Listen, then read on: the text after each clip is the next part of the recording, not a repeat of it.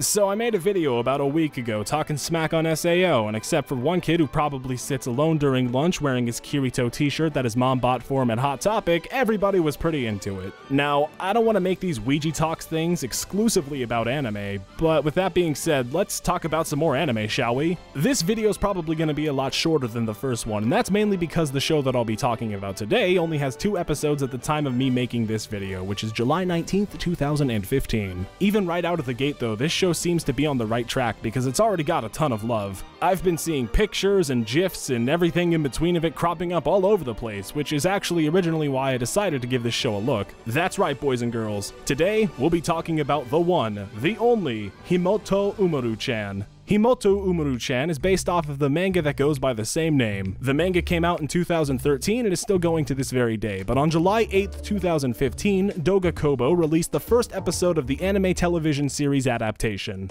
So, what's this show all about, you're probably asking? Well, it's pretty simple. It's a slice-of-life comedy about a cute anime girl doing cute anime girl things.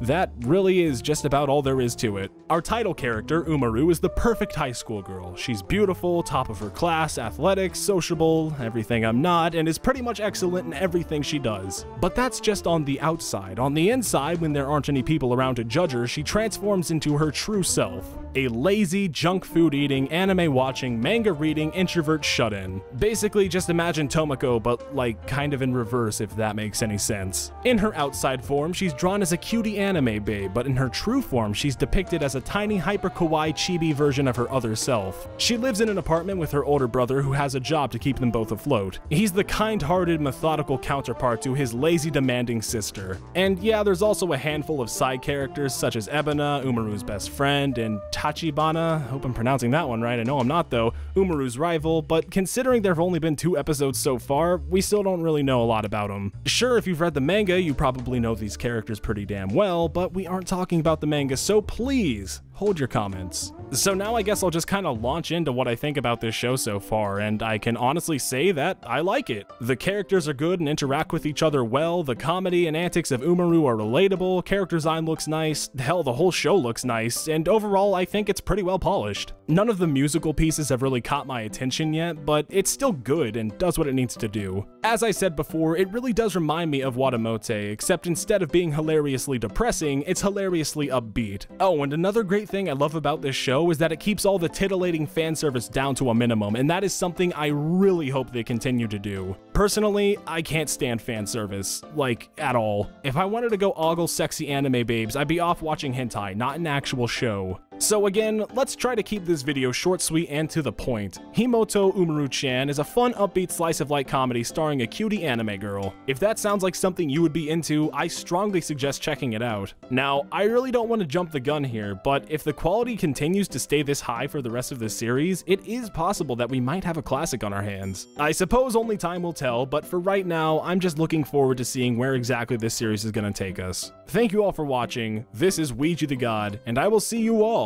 next time.